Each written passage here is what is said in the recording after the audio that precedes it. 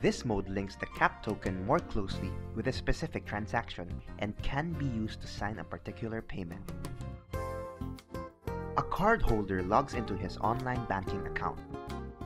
He opts to perform a bank-to-bank transfer to pay for some merchandise he purchased online.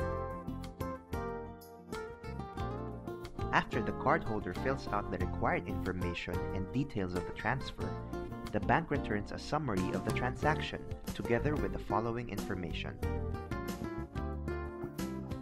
To proceed with the transaction, the user has to select the fourth mode of CAP, or the Advanced Sign mode, using his OTP generator. To do this, he inserts his card in the CAP reader and presses the menu button twice. He selects Advanced Sign and presses the appropriate number to activate the action. The device asks the cardholder to supply the correct PIN to authenticate his identity.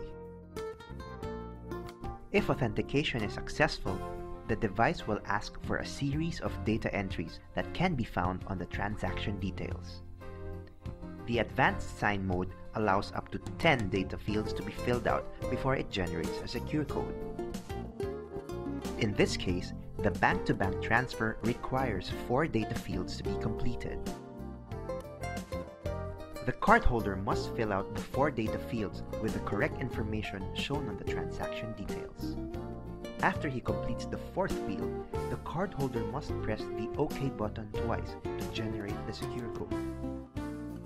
The cardholder will then enter the generated code in the appropriate field in the bank's website. The information is sent to the CAP or AA4C backend server for verification of the secure code. The server checks the secure code, challenge, amount, and account details. Once verified, the backend server sends back a confirmation that the transfer has been processed and a summary of the transaction is shown. This demo is brought to you by Advanced Card Systems Limited.